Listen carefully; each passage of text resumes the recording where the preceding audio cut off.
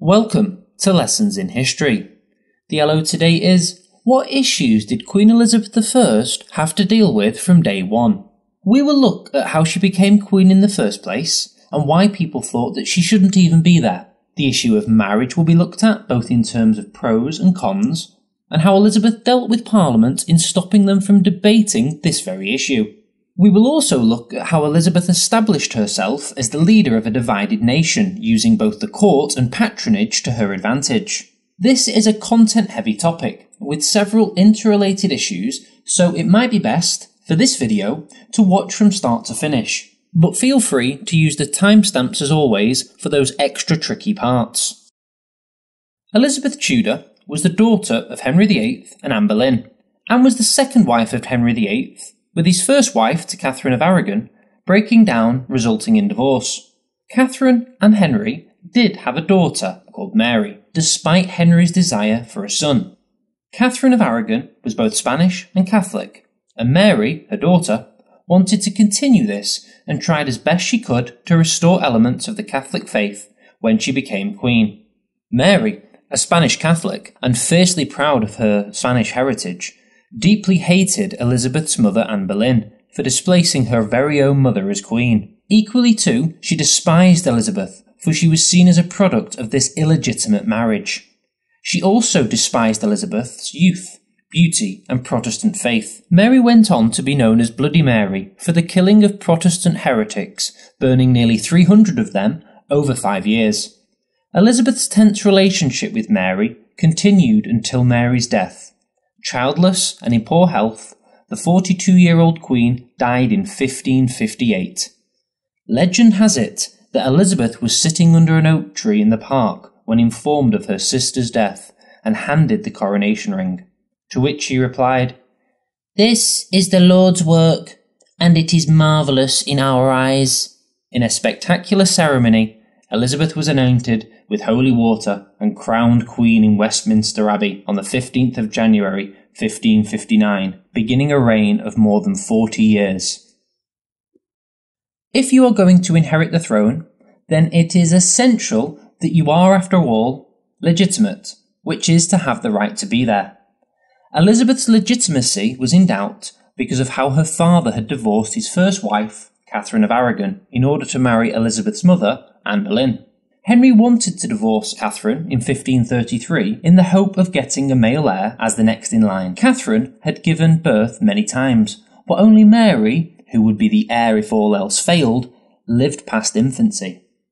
Henry wanted a male heir because he thought a woman could not rule with the same authority as a man. The only way to get a son, therefore, the one he desperately wanted, was to seek a divorce. The issue of Elizabeth's legitimacy, therefore, stems from when Henry sought a divorce from the head of the Catholic Church, the Pope. Catholicism does not allow or recognise divorce, and Henry was forced to break away and create his own church, the faith known as the Church of England. This great event is known as the English Reformation. Now separate from the Catholic Church, and Henry as the head, he was able to grant himself a divorce or annulment, as it became known. Henry went on and got married to Anne Boleyn on the 25th of January 1533, with Elizabeth being born 9 months later on the 7th of September. Catholics refused to acknowledge Henry's divorce because the Pope did not agree to it. Catherine of Aragon was still alive when Elizabeth was born, and so many Catholics refused to accept her. Elizabeth's legitimacy is centred around her father's previous marriage and the idea that Catholics do not recognise divorce, and therefore the second marriage to Anne Boleyn. In this regard then, those that supported Mary I would label Elizabeth a bastard.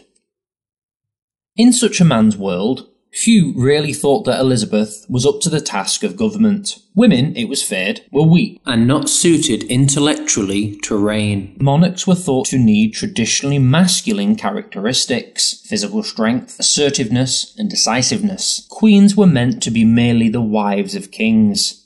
They were supposed to be kind, religious and maternal. They were not supposed to rule. It was feared that chaos could be the result of a female leader. Moreover, A monarch had a duty to keep their country safe and to further its interest abroad, but Elizabeth could not be expected to lead her army into battle as a king might do. How could a simple woman do this? Those that opposed her thought. As Elizabeth got older, she came to see her gender not as a disadvantage, but as a useful political weapon.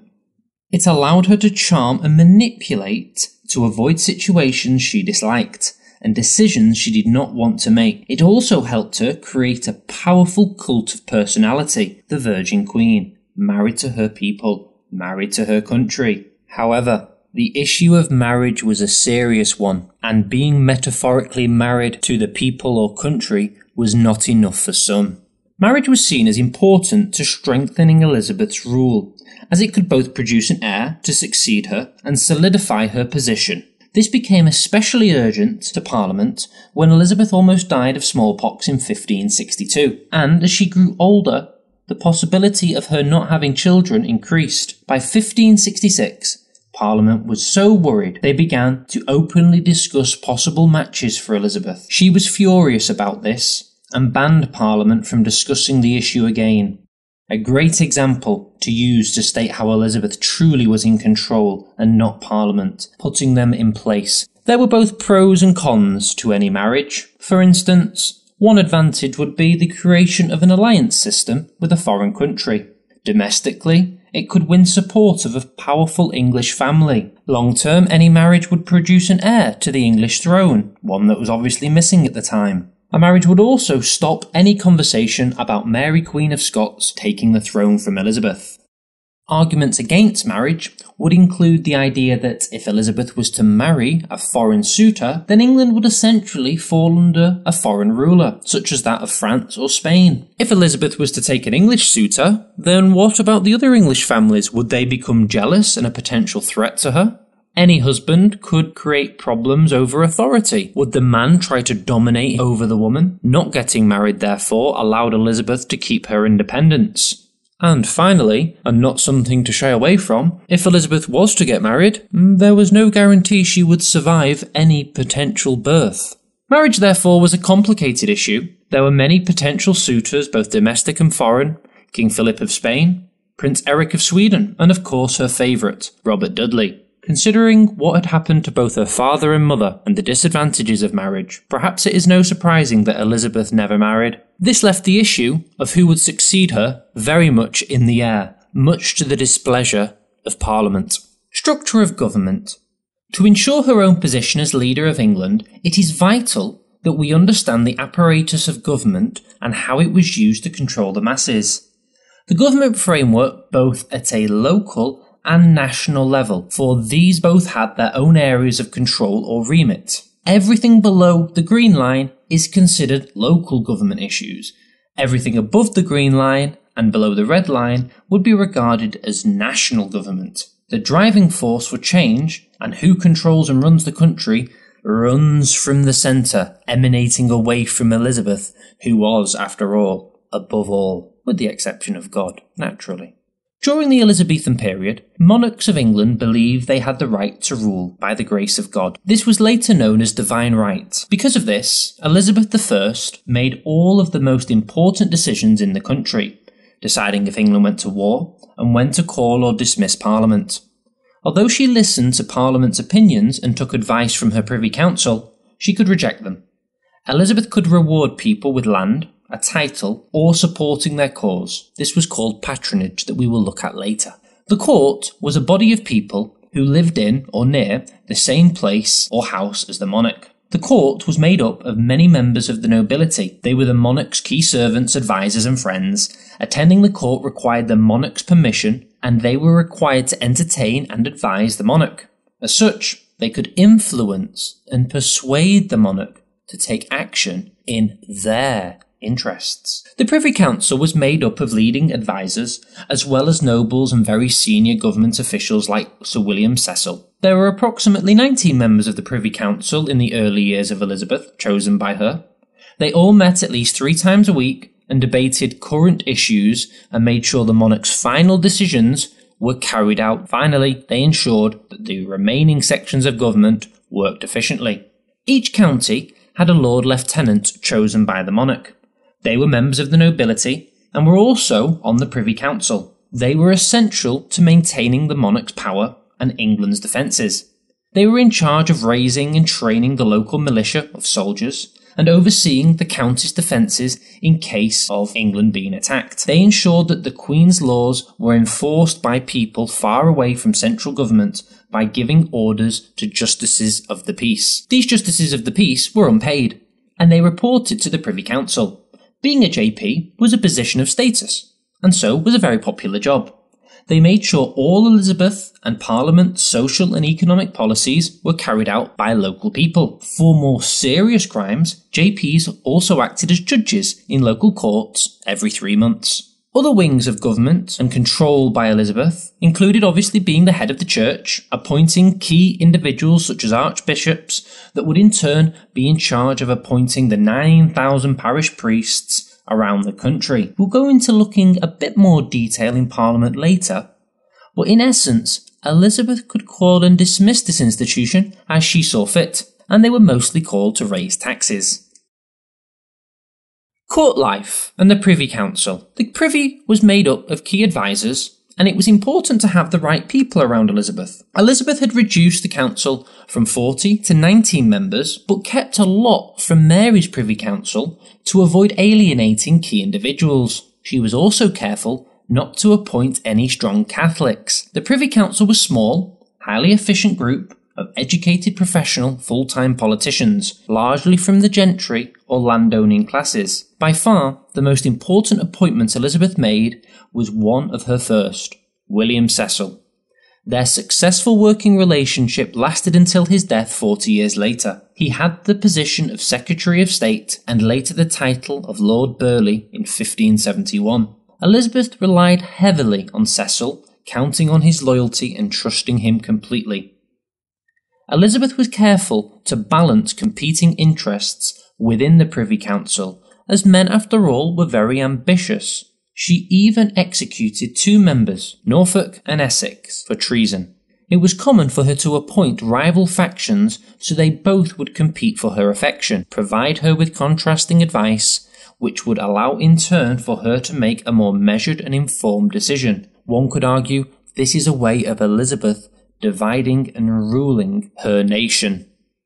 Elizabeth used a system of patronage to ensure her own position and buy the loyalty of others at court. This involved showing favouritism by giving particular men important jobs. She managed this very carefully.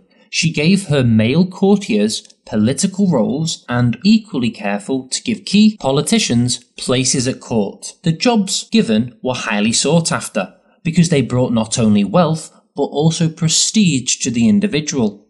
Although it was a highly corrupt system, it was very effective. It caused intense competition and rivalries between people. This suited Elizabeth very well, because it made everyone totally loyal to her. It also ensured that the court remained a political centre and made sure that Elizabeth remained at the heart of the whole political system. Progresses were a way of taking the court on tour and showing her face around the country, and this would typically happen during the summer months to the homes of the nobility.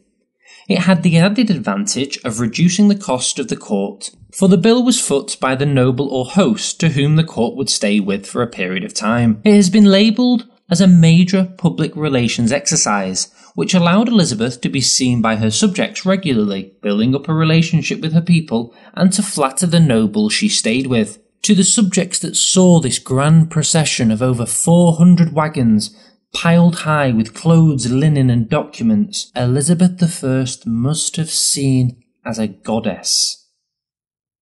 Parliament. The monarch decided when Parliament should meet and for how long. Parliament was called if the monarch needed new laws to be passed or wanted to introduce new taxes. In total, during Elizabeth's reign, 13 sessions of Parliament were called, and in all but 2 of these, Elizabeth asked for more taxes. On almost all occasions, Elizabeth received what she asked for. MPs in this time were growing in confidence both in their own individual intellect and collective power. Elizabeth, therefore, had to be extremely clever in dealing with MPs. They would frequently try to exercise their supposed right to a free debate, bringing up religious issues or the question of marriage with great frequency. Elizabeth, in response, was to anoint a Speaker of the House that would control which topics were discussed. Order! Order! She would also at times attend sessions so that her personality might influence or bully MPs into the way that she wished them to think. Elizabeth imposed limits on MPs' rights to speak freely and not shy away from imprisoning awkward MPs, such as Peter Wentworth, who went on to be imprisoned in 1576 for arguing for MPs' rights to free speech. Elizabeth would also have her members of the Privy Council sit in both the House of Commons and the House of Lords, providing a way for the government to control and manipulate parliamentary affairs. William Cecil was a regular. Thanks for making it to the end. I put some practice questions up should you wish to give these a go. Leave any questions or comments that you have if you're unsure of the content and what you would like to see next. Remember, these videos are here for your benefit, so if you liked the video, then you know what to do, and if you didn't, then tell me how I may make them better. What do you think was the main instrument Elizabeth used to secure her power? Why do you think people opposed her? Was it because of her issue of legitimacy, or the fact that she was a female? I'd be curious to hear what you think in the comments. Thanks for watching Lessons in History, and I'll see you in the next